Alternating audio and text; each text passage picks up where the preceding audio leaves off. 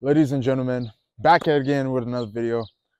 Um, Today, I'm doing a video going over all the equipment I use for pressure washing, but I'll keep this video specifically, I'll be focused in this video specifically for bin washing.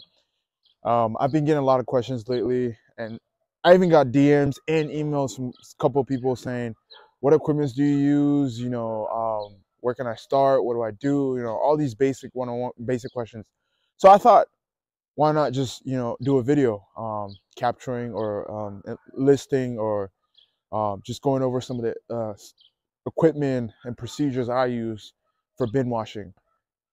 Bin washing, it doesn't not have to be complicated. I feel like when somebody wants to embark on something that's brand new, they tend to sophisticate the process or overthink it. What I've come to realize is just get started. If you can think about it for too long and um, put an extra burden on yourself, which is unnecessary. So it's very simple. Bin washing is super, super simple. You literally just don't need a lot of stuff. Like I literally just went to Lowe's, grabbed a pressure washer, grabbed some chemicals, knew some people who I told some people about my business, and that's pretty much how I got my first like 8 clients, by just word of mouth, and then things just kind of went from there. But it's super simple. This video, I'm gonna keep this video focused only on just my equipment. I wouldn't go over like the marketing aspect of things. I won't go over scaling or whatever, any of that. I'm just gonna focus on just getting started, what I used, what I did, and how I just got started. And I'll just share what I can, and hopefully this video brings value to you. So let's get into it. So this is my Greenworks electric pressure washer, 1700 psi, 1.2 GPM. Work like a charm. I love this. I currently don't use this anymore. I use that one over there. I won't go over that one in this video, but this one came with everything you see there. It came with the foam cannon. It came with the hose.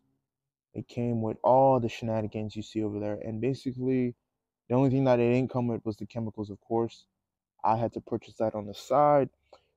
But one thing I would advise anyone who's going to get this one is this: have an extension cord. So, an issue I ran into while I was pressure washing was I went to a client's house and they had sort of a unique outlet. One of those houses where like it has like a covered outlet, if you know what I mean. And my regular so the I guess the cord that came with the pressure washer couldn't really fit into that outlet of the customer's house. But luckily, I had an extension cord with me that day, and like an adapter, so to speak. And I was able to plug it into the extension cord, and then from the extension cord, I was able to plug it into the customer's outlet, and I had electricity. So situations like that, you're gonna definitely need an extension cord. I I didn't really use it that much. It was rare situations like that you would normally use it. So always have that if you're gonna go the electric route. But in all honesty, after having used the Greenworks and then having used this gas pressure washer, I don't know if I'll ever use this again. I'll be real. Um, it's done its job. It worked well. But man, I ran into so much inconveniences. Like when I would when I would wash a trash can, right? I felt like I had too much like cables or cords around me, and I almost tripped over one time. And it's just it's such an inconvenience having so much cords and cables. For the chemicals, all you literally need is just bleach and simple green, and that's it. I mean, literally, you just take the bleach and the simple green, or you can use pine tar too. Put it in the foam cannon and just plug and spray and clean. Um, if you're not going to use the electric route, that's if you're going to use the electric route. If you're not going to use the electric route, you're going to need this.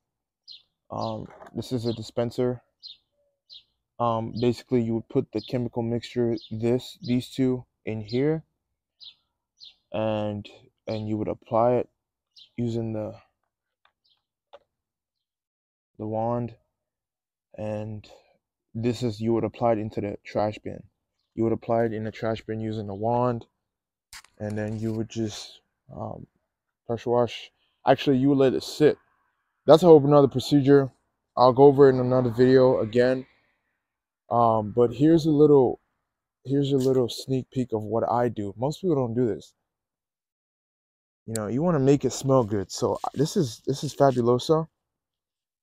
At the end of like every wash, I go back and then I apply some Fabulouso, just to make it really smell good. I had a customer one time. After I had washed his trash bins. He was, wow, they smell really, really good. I love it. You know, and from that day on, I was like, yeah, I'm gonna start applying Fabuloso after every wash. So that's it for the chemical mixture. Nothing too crazy. I mean, that's it. So, like I said, if you're going to start, I would recommend you go with an 1800 psi, maybe a 1 point. No. Sorry, that would be like a 2.2 or 2.4 GPM pressure washer. Reason being is, if you have the budget though, because honestly, I started with the electric one because I didn't have the budget, and this one was, I believe it was 90. I think it was $99 or 199, either one of those. Um, and it was a quick start for me. But over time, as I did a couple of houses, it just became an inconvenience. Um, it was just in my way, a lot of cables. And then, one thing too is I'm reliant on the customer's water. I don't bring my own water. So if I'm already using your water and your electricity, some people don't like that. So it's better I just only rely on their water and not have to rely on their electricity as well. It kind of makes things look differently. I'll put it that way. From a business standpoint and just a client to servicer standpoint. So I wouldn't recommend an electric, but if that's all your budget can permit you, you'll be fine. You'll be fine. Yeah, you'll be fine. It's nothing to demise it. It's good. It's good. I'm not demising it anyway. I'm just saying, if that's your budget, that was my budget too, and it just, over time, I just had to upgrade. So if that's your budget and you can do it, great. All means, do it. But if you can level it up a little bit, definitely go for that 1800 pressure psi. Um, yeah, because another thing too is you don't want to go too crazy because you're cleaning trash bins. If you're gonna go for like a 2000 psi, yikes, because that's too much pressure. A 1700 psi is pretty good because the pressure is not too crazy. Um, it wasn't, I didn't have like dirt going in my face all the time.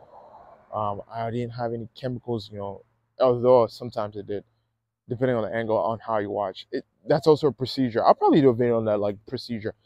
I did already do a video, but people still have questions, which it's okay. We're human beings. We all have questions. But I'll probably do a procedure video on how to wash trash bins again, part 2.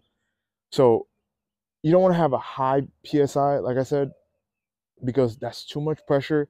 But then again, with the pressure though, here's an upside to having a lot of pressure. A lot of pressure means you're able to take out like some nasty like stains out with a lot of pressure. But at the same time, you're getting yourself really wet, which you don't want to do that. You're gonna leave there with a bunch of chemicals and your body's gonna be wet. You don't want to do that. But at the same time, you're gonna get a lot of nasty dirt out. But so use your judgment call on that, and that's gonna be it for this video, guys. Like I said, always comment if you have any thoughts or any concerns. Please feel free to comment. You know, I'll always respond. So hope this video brought value to you. Like, share, subscribe, comment, and grace and peace to you all. Bye. Take care.